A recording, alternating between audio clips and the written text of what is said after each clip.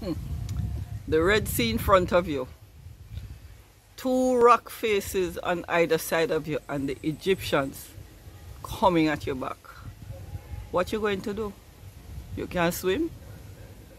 Come here, we're going forward under my tree.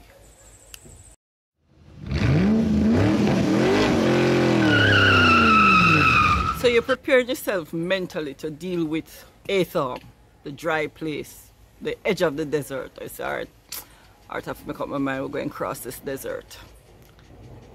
But suddenly you hear an instruction that totally blow your mind. We're turning back. The Lord said we are to turn back. Turn back? Turn back? Hello? Egyptians behind us? Back to Egypt? No, not back to Egypt. That you might have one or two reactions, you see, when you hear a thing like that. You're just coming out of a rough time.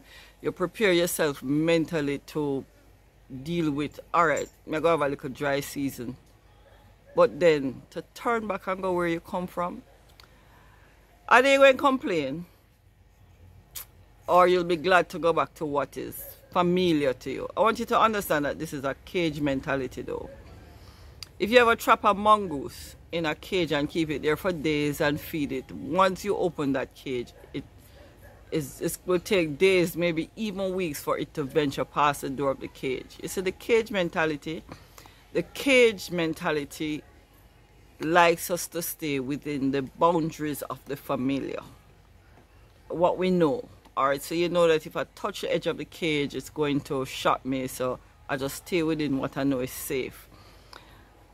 But one day the cage door opens and you go, wow, look at all of that out there. I mean, this was what I was seeing from in the cage, and I don't know how, but I said the door opened. Maybe I should venture out a little bit. But then you remember, all right, when I lean against the cage wall, I get shocked. So maybe I should just stay around because I know that right here, I know the safe area is right here. But eventually you venture out and you venture out a little further each time, a little further each time. But some of us, instead of locking the cage and throwing away the key, we leave the cage door open just in case you need a safe place to go back to. The word turn in Exodus 14 verse 1 is shub. It means to turn back, not necessarily a retreat or a return to the starting position. So no, you're not going back to Egypt. You're actually going to a new camp, and this one is even more terrifying than being on the edge of the desert. This new camp is literally between two rocks and the open sea. At your back, the enemy is pursuing you. If we continue to use the workplace example scenario, your oppressor might have just realized how valuable you are to the company. Their course of action might be, depending on how powerful they are, to try to make things difficult for you to get a job. Then in their thinking, you would have to come crawling back to them. Or they might make you an offer that they think you cannot refuse. They'll be like Pharaoh, who will say, they are entangled in the land. There's that word entanglement again, can't be good. The wilderness has shut them in, and they will pursue with all their might. The question is, in your desperation, will you rationalize that at least you know who they are and you can live with it, better to go back? That's not your best course of action.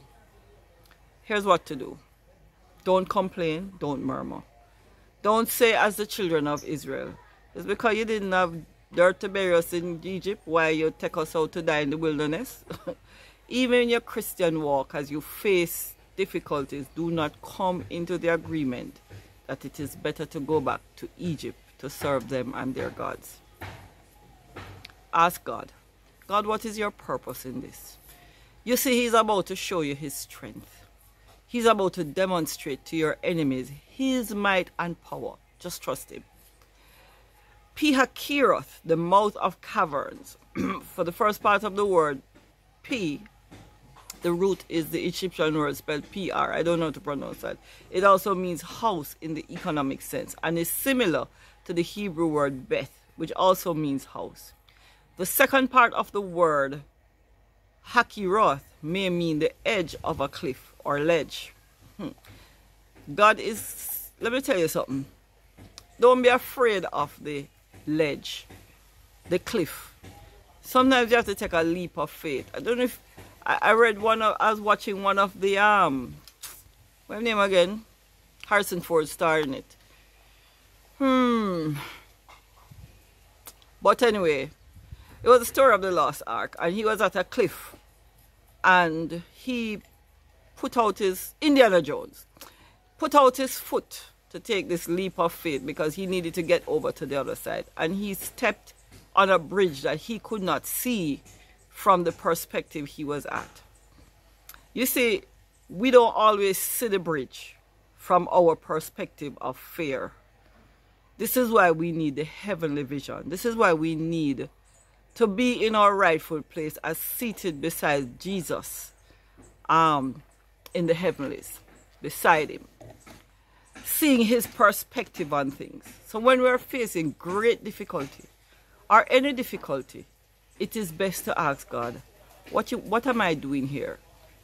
Perched between, let's look at it from a spiritual sense now, the house of economy and Migdol, which is an encampment in the mountains near the Sea of Reeds. However, the root for Migdol, Gadal, means to become great, and Migdol actually means a place or agent for greatness.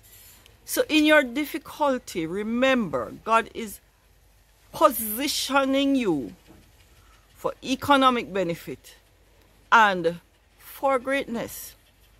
It's just that it comes with some challenges. Some things need to be worked out in us. Some little, as the one pastor I know would say, dirty sit down, things that sit down in us that it's not going to help us when we get to that place of greatness. Baal Zephon is the Lord of darkness. So here you are. Darkness on one side, a tower of rock on the other. The enemy pursuing you at your back and the Red Sea in front of you. To go back is to face death. To go forward is the only way. Stand still and watch the Lord deliver you, you hear. Stand still even if you feel panic rising up. Is this not the Lord who spared you from the 10 plagues? Is this not the Lord who led you to this point? Trust him and move forward, because the only way is forward. Standing still is to calm your panic. Focus on him and his instructions. Afraid because you cannot swim? Put your foot in the water. Trust him. Moving forward is the only way of escape. As you trust him and put your foot in the water, look, an east wind is parting the sea. Crossover. The Lord has put the cloud between you and your enemies. They can't see you. They'll not even get near you. And is lighting the way for you. Do you notice that you are not slogging in mud? Oh, yes! You are crossing over on dry land. Next time we meet, we'll be celebrating on the other side of the Red Sea and moving to our next campsite.